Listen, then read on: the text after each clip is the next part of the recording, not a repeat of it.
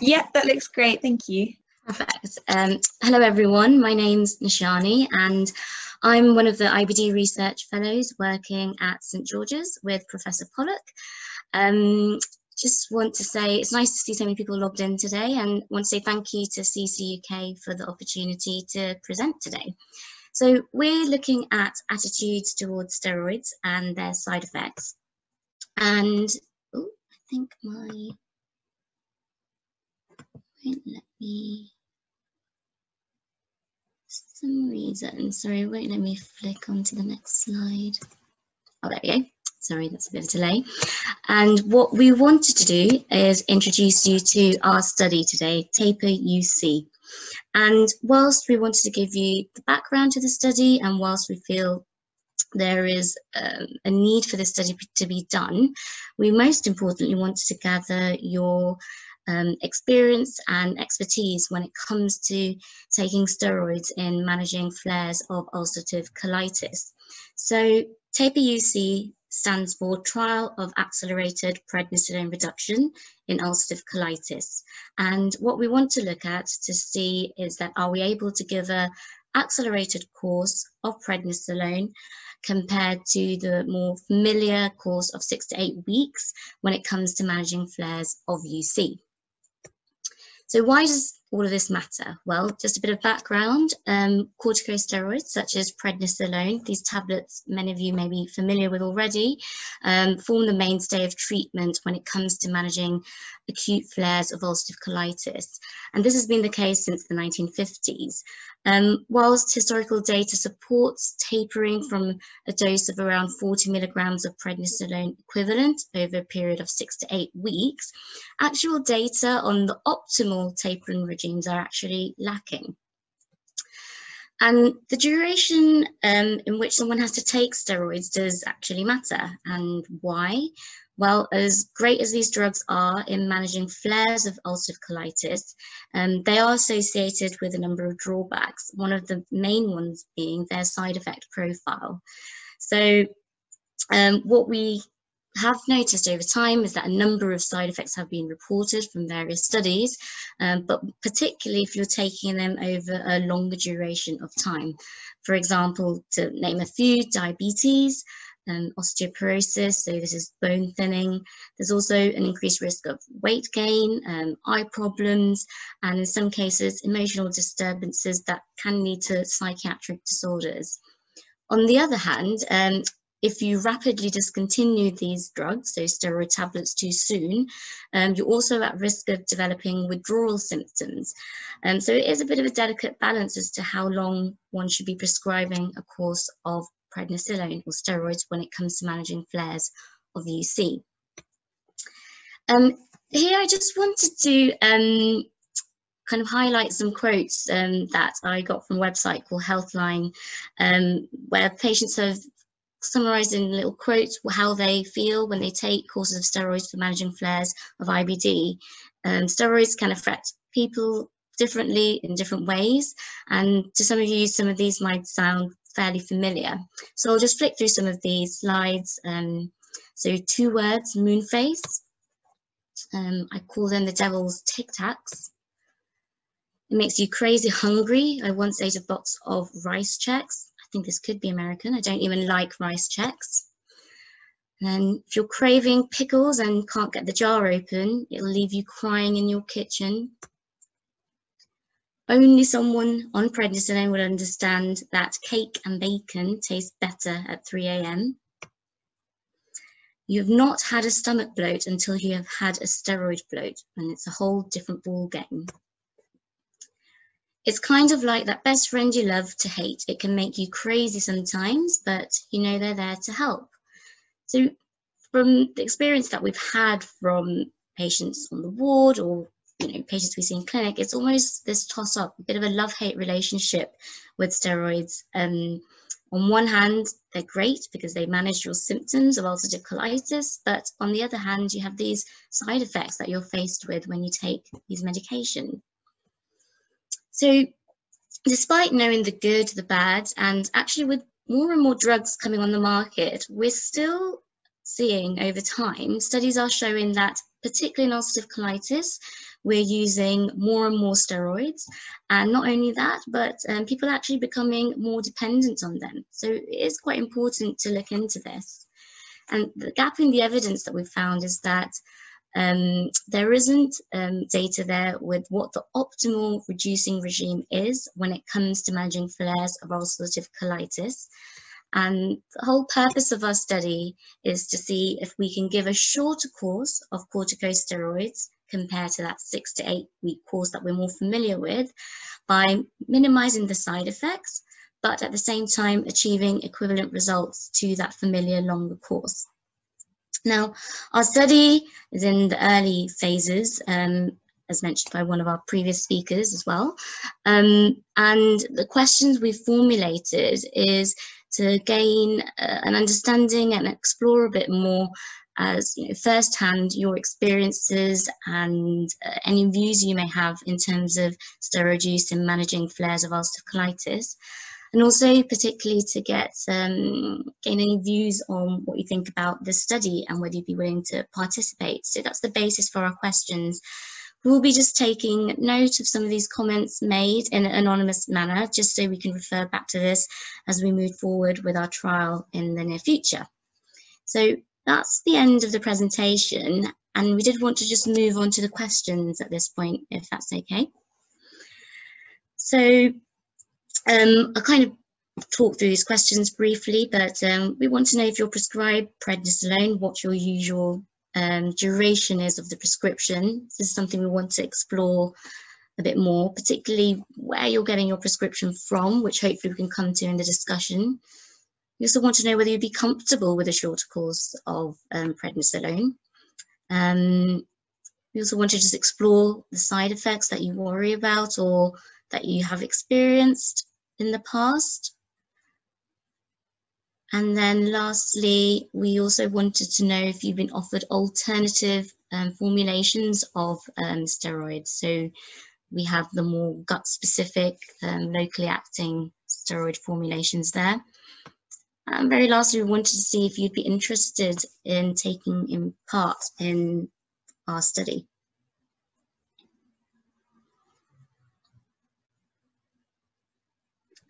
Thank you very much. I think maybe whilst people are reading through and answering those questions from the poll, we have got some questions coming in on the Q&A. Yeah. If you'd like to take a look at those. The first one is from Alwyn Jarvis, and that's at 1:27 p.m. Okay, I'll just have a look at that.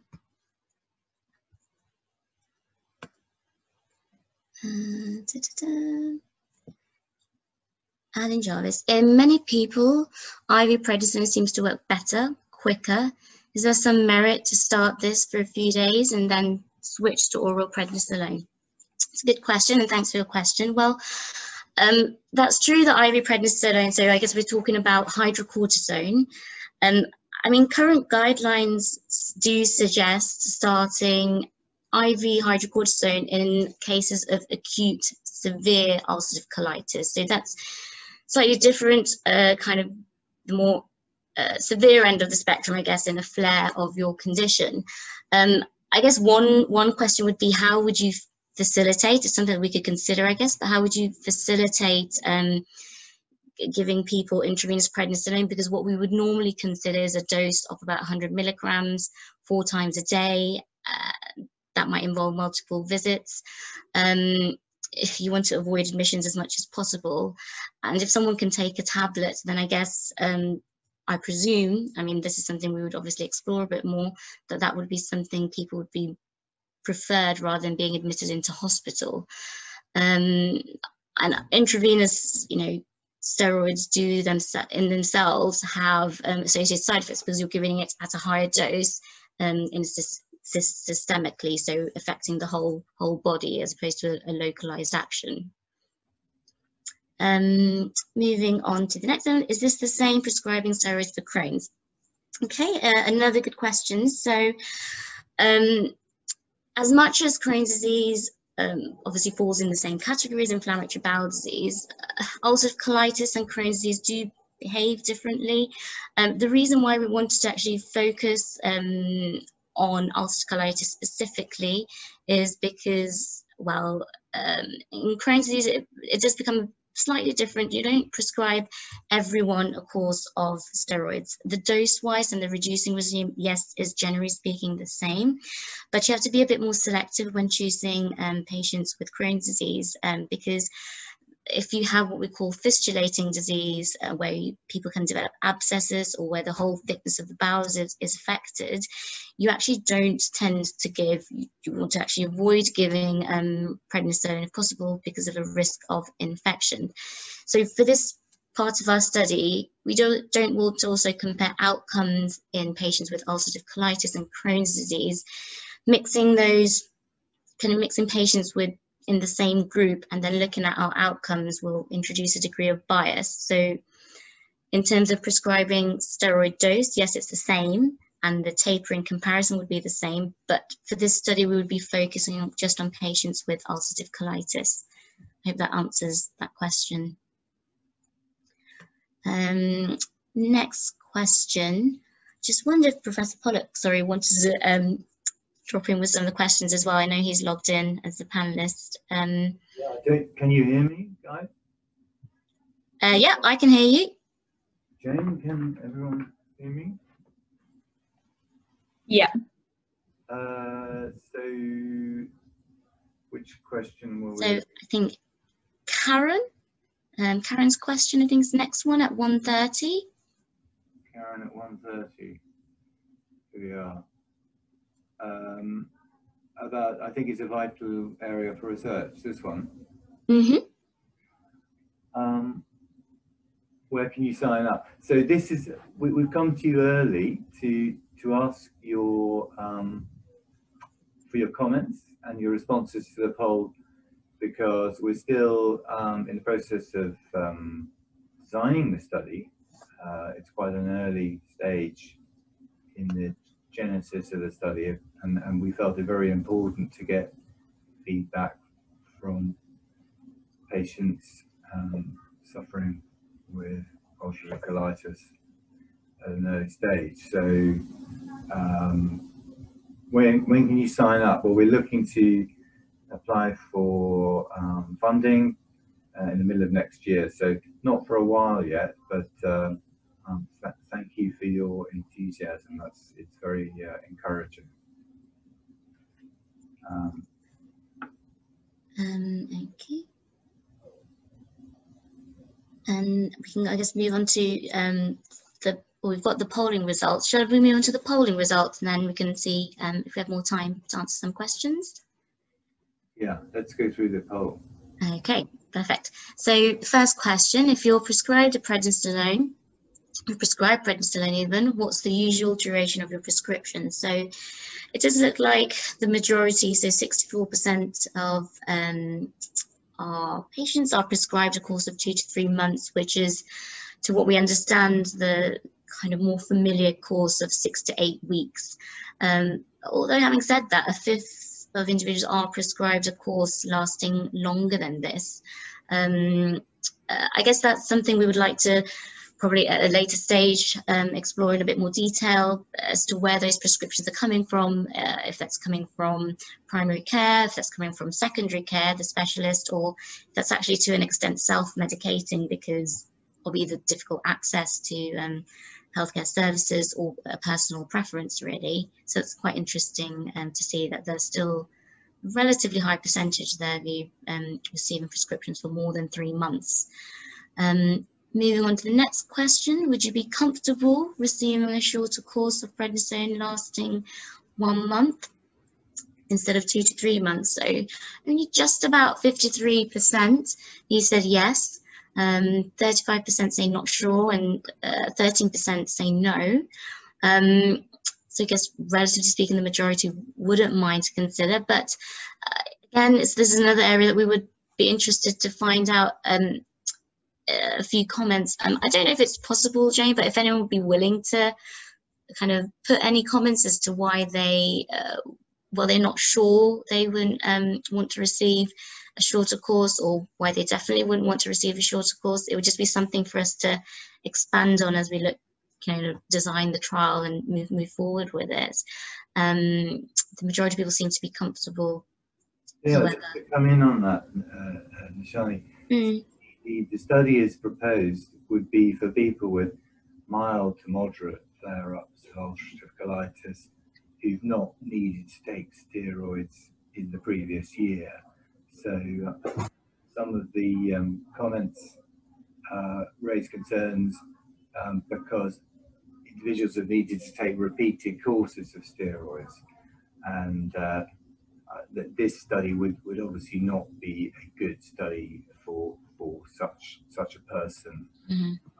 And those people obviously are going to be talking to their doctors about escalating their medical therapy, maybe starting biologics and so forth. Yeah. So I guess just to be clear, you wouldn't, if you are needing to escalate therapy, or if you're planning to escalate therapy, or we've had multiple flares, then this wouldn't be an appropriate trial kind of study to be involved in.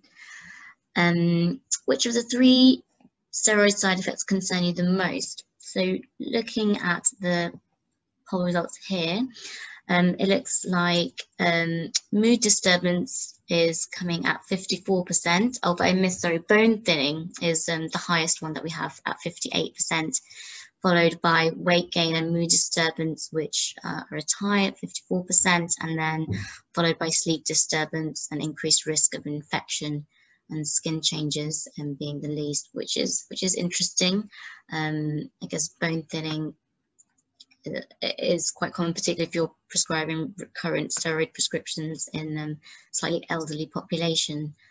Have you suffered significant side effects from prednisolone? Okay, 60%. I think that's quite high. I guess another thing is,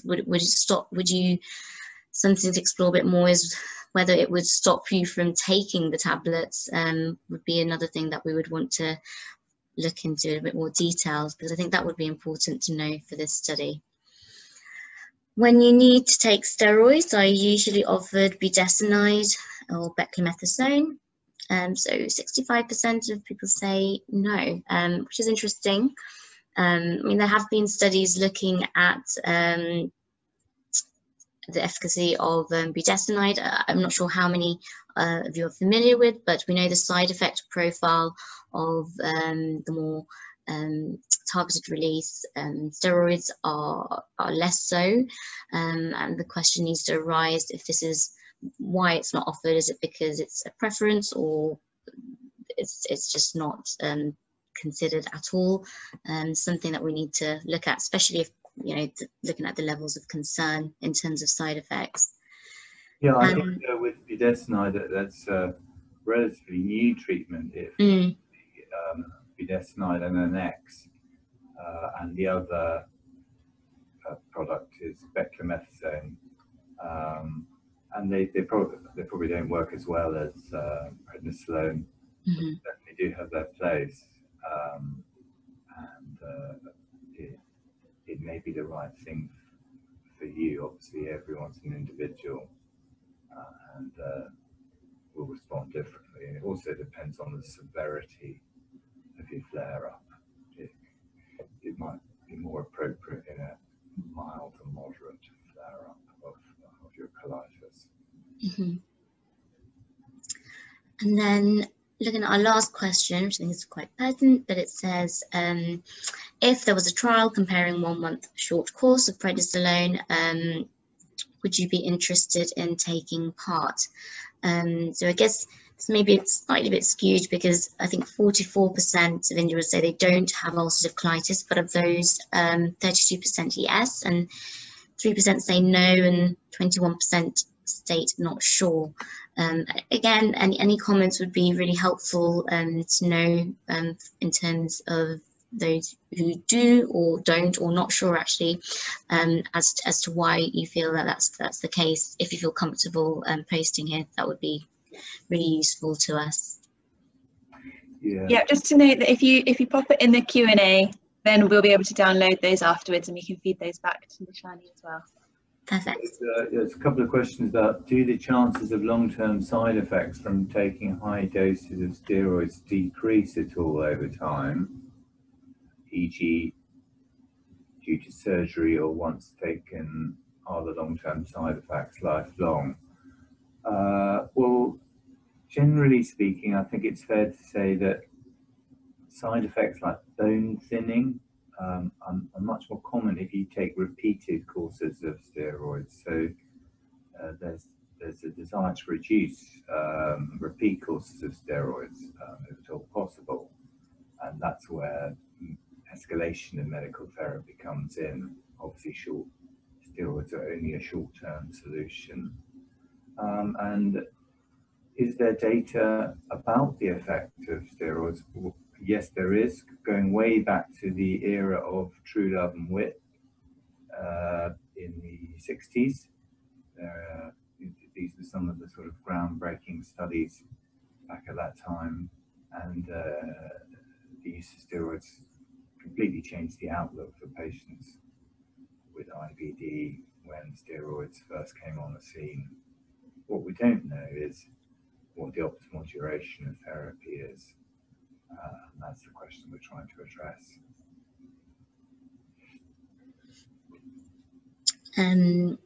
I'll just, I'm probably have to skip through, but I'm on Debbie Jones. She said, I have ulcerative colitis and currently just finished a 9-week course. This is my 5th course since hospitalization in March 2019. On IV, failed every 6 weeks. I feel well, but starting to feel dependent on them to stay well. Trade-off side effects to be able to live a normalish life. It would be interesting to know what strength of prednisone to start with. So if I understand correctly, the advice and the guidance in terms of the starting dose would be near 40 milligrams to 60 milligrams. And studies have shown that prescribing a dose higher than 60 milligrams doesn't give much additional benefit. And to be honest, what we would advise is, I'm not sure if this is kind of pertinent to the trial, but you know, if you're requiring multiple courses of steroids, and guidance suggests kind of more than 2 courses in a year, and also duration comes into it, then there needs to be consideration in terms of escalating therapy to the next level, so immunomodulators or the biologic family, etc. So I guess, Debbie, in your case, it wouldn't be appropriate for you to enter this kind of trial because you're clearly in a situation where, yes, you're taking these steroids, but you're flaring up every time you try and come off them. So that, to us, would therefore automatically exclude you from the trial because you do need to escalate therapy in this kind of situation. Yeah, question there for the last question asked. I only took steroids once when I was first diagnosed, so I'm unclear. I've lost it. So I'm unclear if I required steroids again, what to really expect. Presumably a 1-month trial would result in follow-up that would mean that it is worth having a go to see if that was good enough.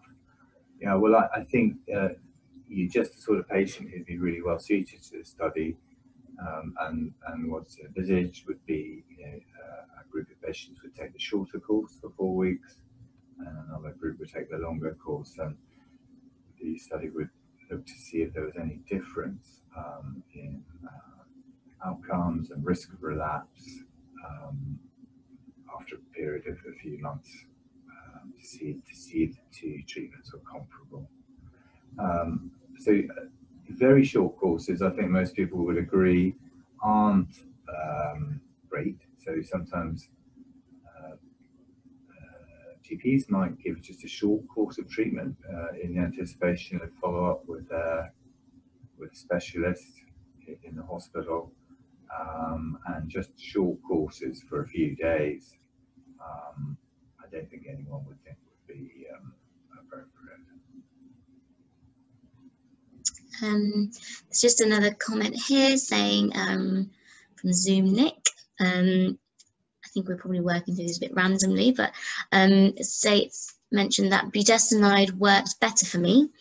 Is this not as generally prescribed? I believe it is prescribed, but from our understanding, from what I can see in terms of the data out there, it's not prescribed as frequently as we would expect it to be. It's under prescribed, but as Professor Pollock just mentioned, relatively speaking, I guess it's newer compared to prednisolone, and it is something that should be considered. But again, it depends on the severity of the flare that you're experiencing. You know, the potency of systemic steroids is probably greater, whereas if it's the degree of flare is slightly less, then budesonide might work better. But it is certainly an option that should be discussed and explored when managing flares of UC.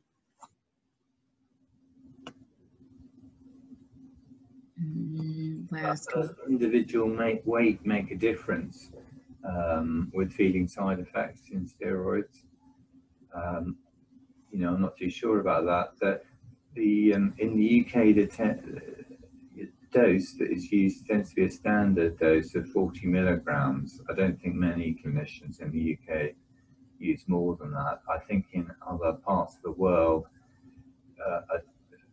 they use 1 milligram per kilogram up to a maximum dose of 60 milligrams.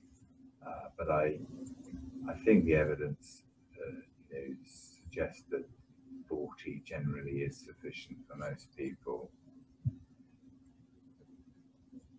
Yeah. And Adele, just going to the last comment, have managed to avoid steroids over the last 2 years at the start of UC flare-ups by increasing my maintenance dose of Asacol and switching off. Yeah, absolutely, and that is what guidelines recommend.